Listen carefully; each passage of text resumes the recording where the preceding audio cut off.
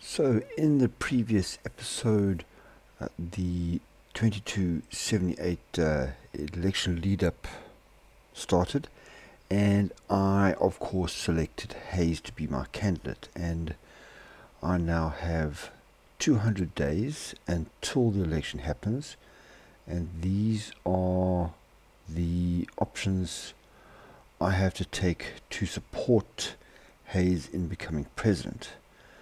Now, in episode 1, for those who watched, I took all 6 of the focuses to support Hayes during the crisis in Navarro, and we saw at the end of the previous episode that it gave me a boost, and the boost actually looks like this. So I have already got 60% support in Dayglow, Maxon and Shady Sands. So I have a good head start in 3 out of the 5 let's call them states of the NCR, but I am not going to rest on my laurels. I'm going to boost that even more. So let's have a look at the options that I have.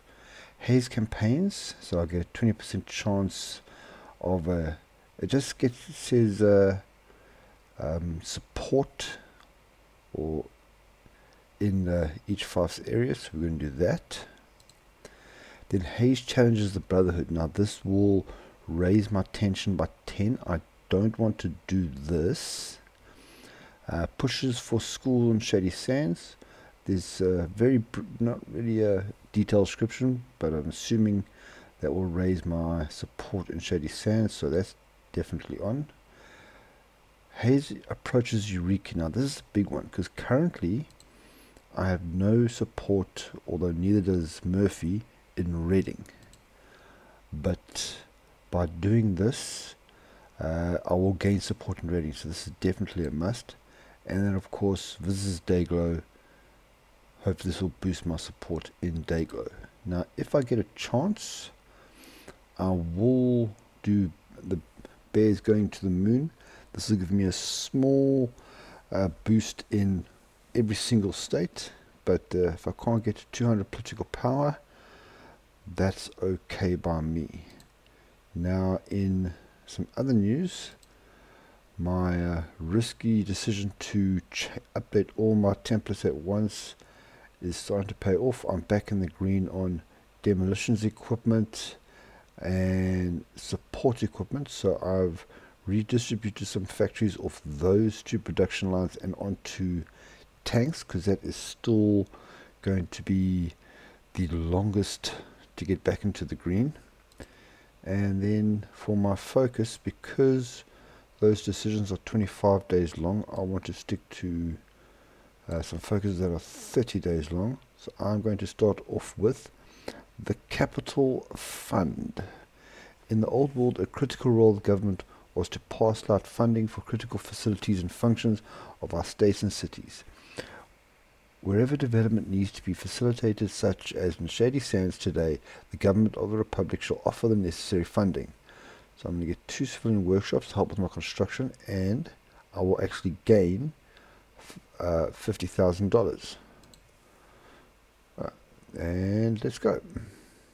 So that's the Capital Fund set up, but more importantly, the actions I've taken have finished here. So let's see the result, and I now have 100% in Dayglow, 100% in Shady Sands, that's brilliant, 40% in Reading, so this is basically over already, but I'm going to send Hayes out campaigning one more time. And the reason why I am not taking Hayes challenges the Brotherhood is because this will raise my tension by 10 points.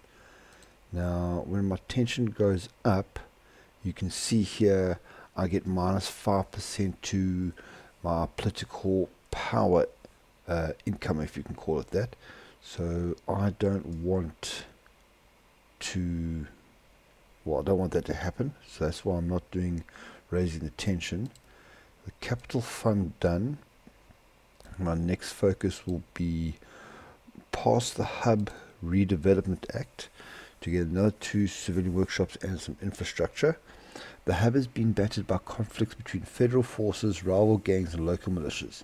Now the violence is mostly quenched. It's time to start rebuilding some of the most dangerous areas. Okay, that's basically everything sorted for the hub and the whole conflict there. Now my next focus, because I have just created 8th Division, I will be recruiting Big Jim Marshal over here. Big Jim is not a particularly complicated man when it comes to tactics. He values bravery and loyalty in his troops above any particular strategy or methodology. In many ways, this makes Big Jim's army overwhelmingly inflexible, but at the end of the day, the introduction of simple drills once taught to him by the desert rangers would allow the NCR's average soldier to rise to new heights. And he's pretty good, comes level 3, some good skills. So we're going to get him. Let's have another look at the campaign. Going to send Hayes out once again. And okay, not much is, doesn't look like much has changed, but that's pretty good, because it means Murphy's not getting any support, although in 10 days we'll see what happens with what happens in Reading, Shady Sands, and what happens with the Brotherhood. Oh, and the Den has declared war on the Jackals, so I've sent same 2 units of power armor across as volunteers.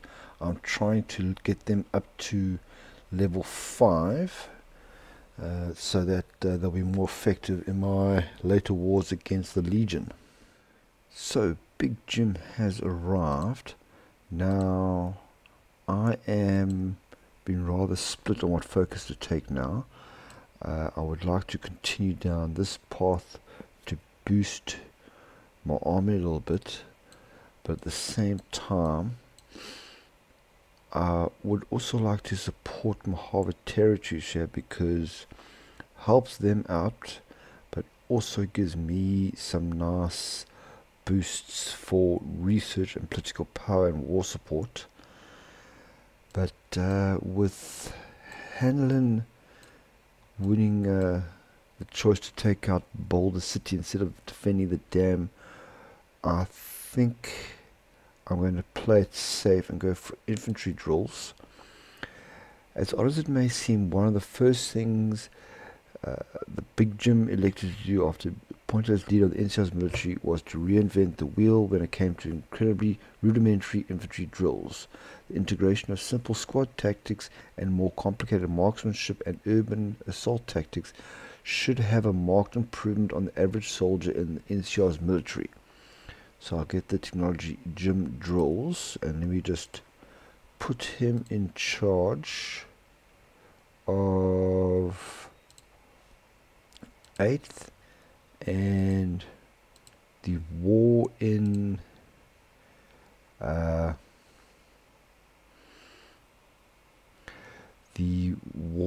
between New Reno and the Jackals is over. It was actually over quite quickly. What I did was I took my 2 power arm units, did a breakthrough down to Fallon here, so I cut them in half. Then a breakthrough up to capture Hound's camp, and then as I was leading them south towards Yerington, they basically lost enough victory points and the war was over. Nice and quick, only took about 30 days. Let's have a quick look at what's happening in the elections. Send Hayes out on the campaign again, and it's getting even better. We've taken Reading 80%, Maxon still sitting at 60, Shady Sands 80% as well, and Dayglow down here in the south 100% support for Grant C. Hayes, with 90 days to go towards the elections. But as far as I'm concerned, it's basically already a done deal. All eyes are on Fourways.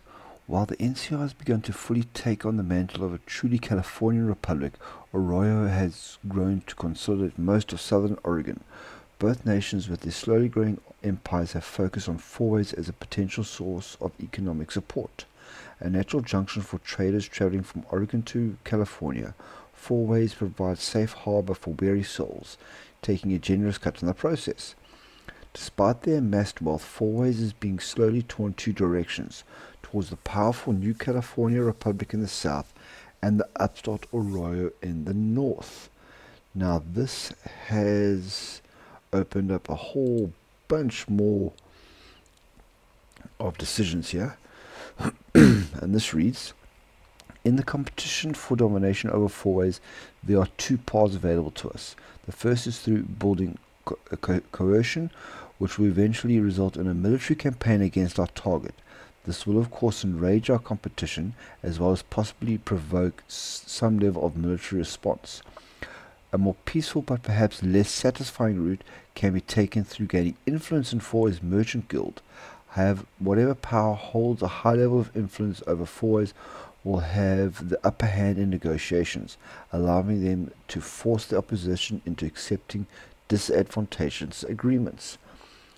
Now, I'm not going to sit here and pretend that I have an expert in this situation, as I've never actually focused on it before, but it's time to change that. So I am actually losing on both fronts. So I'm not going to focus on just coercion or influence. I'm going to go for both. So bribe the border guards will give me strong coercion in Fourways, so we're doing that one. Economic support will remove one of my workshops, so I don't want to do that. So that one goes away. Begin negotiations. We're going to event opening strategy. I'll do that one last. Invest in Fourways. I don't want to lose stability, so that's going away. Secure the border. I got manpower, so we can do that one. So it looks like going for influence. Anyway, tighten our grip on Fourways. I'll leave these ones because I'm quite low, they're quite high, so I'll turn those off. And let's have a look at this begin negotiations one. See what happens there.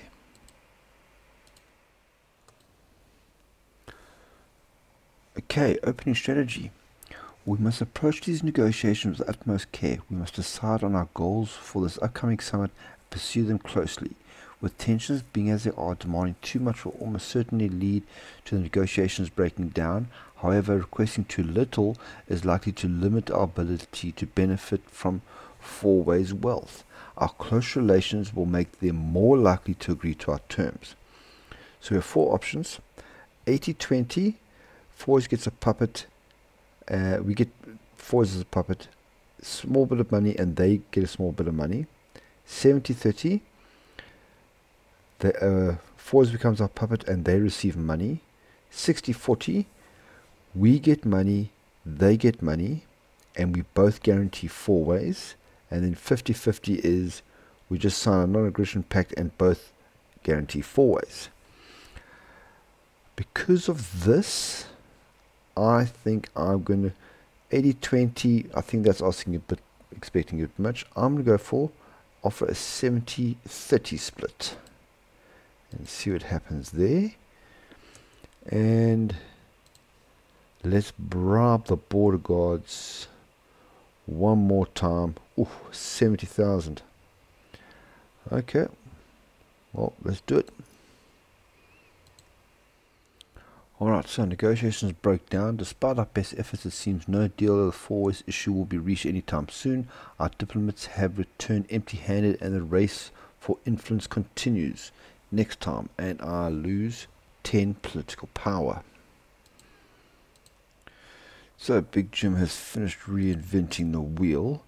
Next focus I will be taking is the Brotherhood's teachings. I want this bonus research to power army here. While the Brotherhood of Steel's numbers dwarf in comparison to us, there's no denying that their military technology is superior. No doubt a result of their origins and their creed. Reverse engineering Brotherhood armor from battle our battle Heroes 1 will provide us with invaluable insight into how to produce our own power armor and in turn match their might. Now let's have a, okay, that gave me Jim drills. Let's have a look at that quickly. Jim drills over here. So infantry get defense, soft attack and hard attack boost of 5%. Now there's 50 days left to the elections. The backing of the followers has changed things up quite a bit. I have still no support on Boneyard, but he's got 40%, and he has come back fighting and has got a little bit of support in all the states. So I'm still not sitting by and resting. I'm continuing campaigning. This is just not going to happen. I'm spending all my political power somewhere, everywhere else. For example, the next negotiations for this 2 ways for 4 ways comes up in 8 days time. Okay, time for the second round of negotiations. Now they have a very large advantage in coercion here.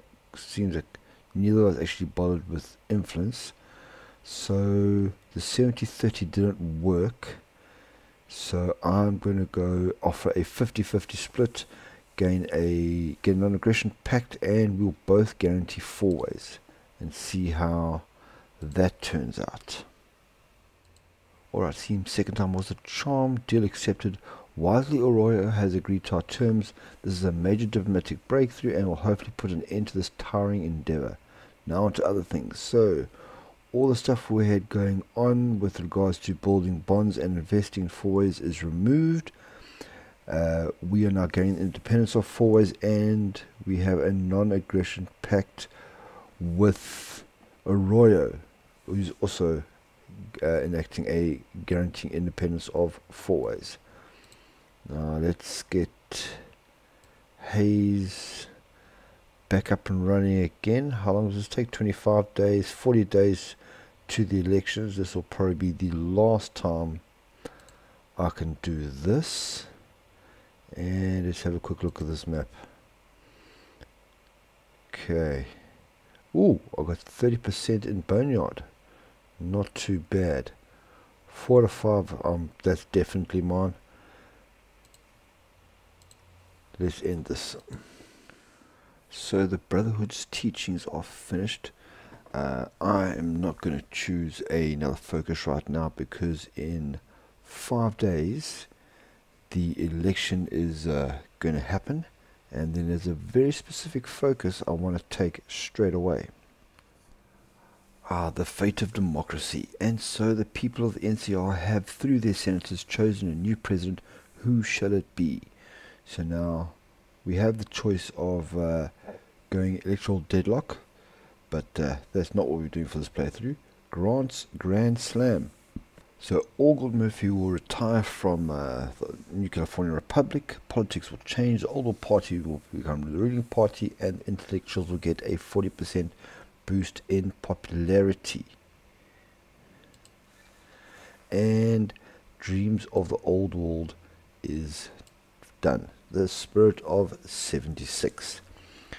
There was a time when America meant something in the world, when its army shielded its people across an ocean, when its scientists solved the resource shortages that held back progress and held the stars in their grasp, when its people were protected by governments and businesses that looked out for them. But look at the NCR now, devoted to untrampled expansion for no end, falling under the sway of Brahmin barons and caravan companies. Is this the future of the NCR? Mutant cows, pitiful merchants walking from place to place? No.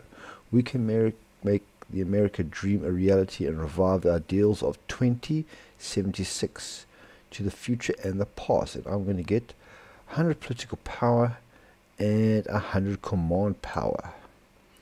And here we have Grant C. Hayes, elected president of the NCR. A season of simultaneous apprehension and enthusiasm has befallen the West, and the news came out of New California as quickly as it manifested. The new California Republic, founded on the values and institutions of the old world, swallowed its own tail with the election of Grant C. Hayes, preoccupied with every point in time save for the president. The incoming administration promises sweeping changes to the social and economic fabric of the Republic. Observers regard the incoming administration with astonishment, the most learned citing the promised implementation of development economic systems not seen in practice since before the Great War, to forecast an imminent golden age for the Republic. Few understand precisely what an inflation is, nor what constitutes contradictory or expansionary monetary policy. Yet cautious optimism permeates the general atmosphere, though many do regard with disquiet the government's in principle stated intention to fondle, squeeze and pull on their hard-earned money. The 14 shine bright knowing their legacy is secured. So Dreams of the Old World was automatically completed. That is the first focus of Hayes' tree. I just want to read what we get here. So first of all, bad thing, minus 10% stability. Hayes will pursue an aggressive campaign to reform the NCR. Reforms are costly, however, I will receive 10% penalty to consumer goods, caps income, political power, and resource efficiency. This will last until I've completed this whole thing. Furthermore, Lostals hate you for challenging their monopoly on toasters. Advanced energy weapons, but mostly toasters, and increase tension by 10 points. Now, what I want to do straight away is the focus free speech. America was long a believer in free speech, and the pre-war government went to great efforts to ensure all citizens could hear what the government wished them to hear. Encouraged an NCR radio to adopt a position friendly to the administration would only promote cooperation and efficiency, and I get another 150 political power, and most importantly, my stability will go up by 5%. So with my political power, I am going to hire Chief of the Air Force so I can bring down the production cost of my aircraft, and then I have the ability to reopen the Fourways talks, which will basically restart the negotiations that I had earlier. Let me know what you think. Should I have a look at this again in the next episode? I'm not sure if it'll be successful because Arroyo has a massive advantage, but let me know what you think about reopening the Fourways talks.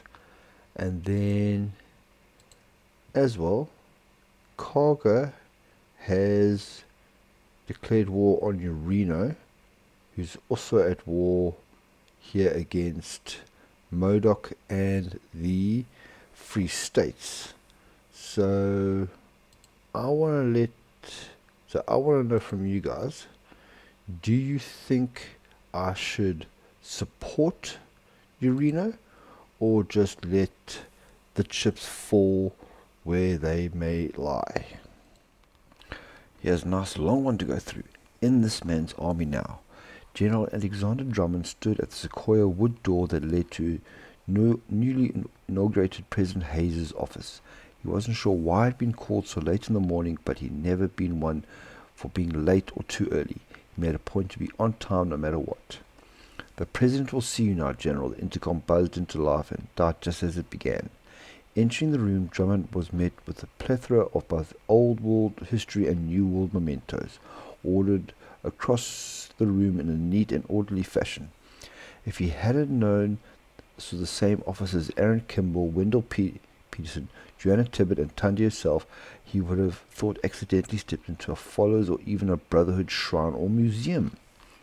Hayes looked up at him from behind the President's desk, holding a paper and simultaneously glancing at a portable terminal he had set up.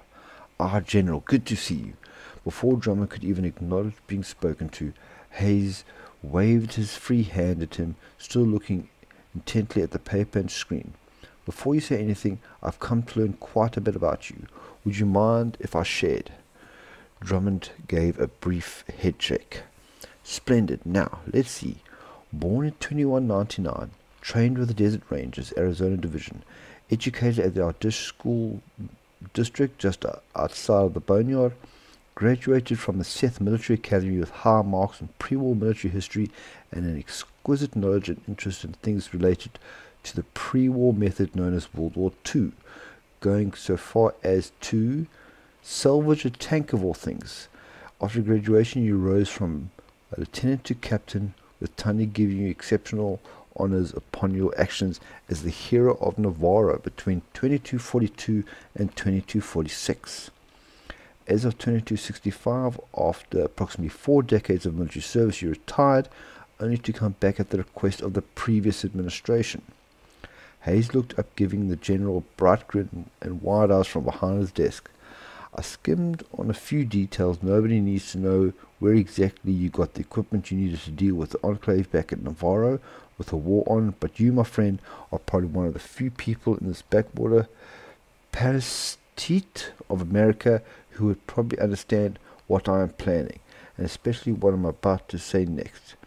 You are already a general, and I can make you a brigadier or even a 4 or even 5-star one with a snap. But how would you feel about a little historical reenactment?"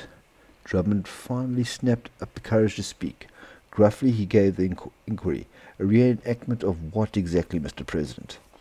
Hayes looked once more at the paper. "It says you wrote a military thesis on how you would have more effectively and efficiently conducted several European operations, especially the ones like Normandy, the Bulge, and Musa.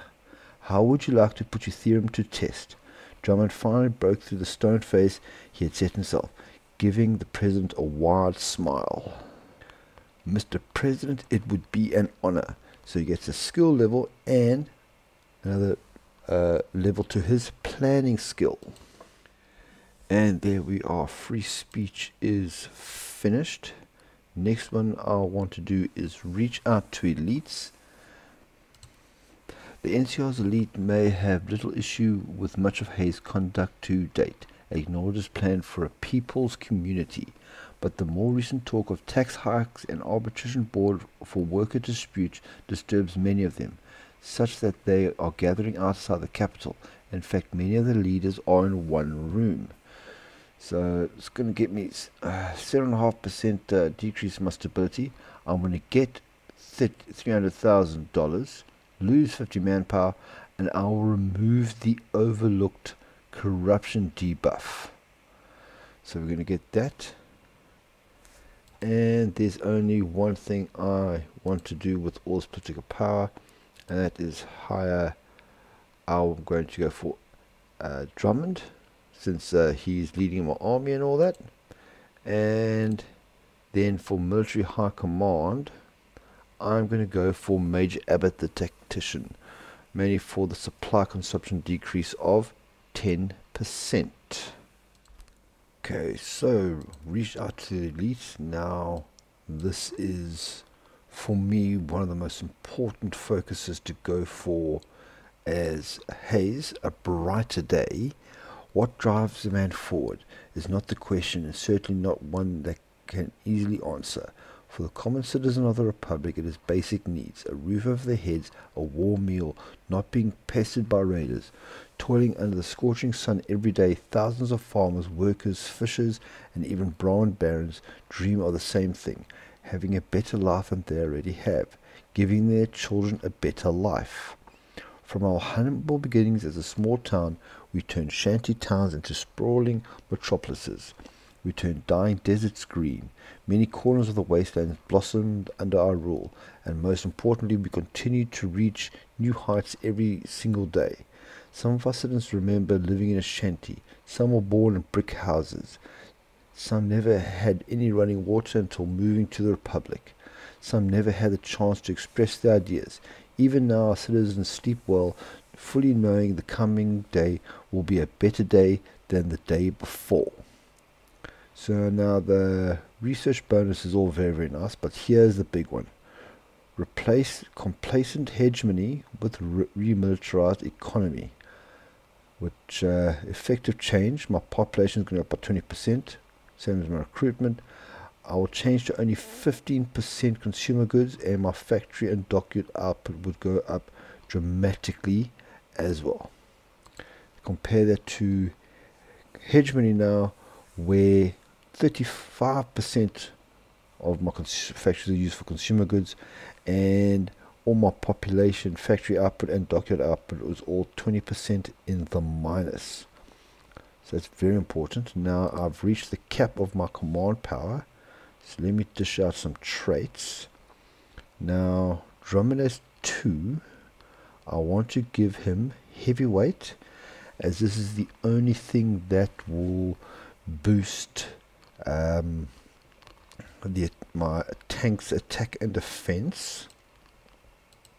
And then I also want to give Sneering Imperialist to give the penalty, train penalty reduction of plus 15%, so my troops will move faster. Now for the Brigadier General over here, I want to give Pain Train for his power armor units, as well as, where is it now? Yes, motorized infantry attack and defense, and organizational loss when moving minus 15%. That will help them dramatically there as well. And Big Jim here is brand new. He has 2 traits, so he needs to get Mysterious Stranger for the infantry to start off with, and then Pain Train as well for the power armor. And there we have it. We have definitely ended this episode brighter than it started. I'm going to end this episode here, but please let me know what you would like me to do with regards to New Reno. Should I help them with some more volunteers or not? And then Fourways, should I restart the negotiations for control of that state? Let me know what you think. I will put up polls on my community page for the answers for you guys to give, and I'm gonna call it here. Thank you all very much for watching. I'm having a hell of a good time with this playthrough, and I will see you in the next one. Goodbye.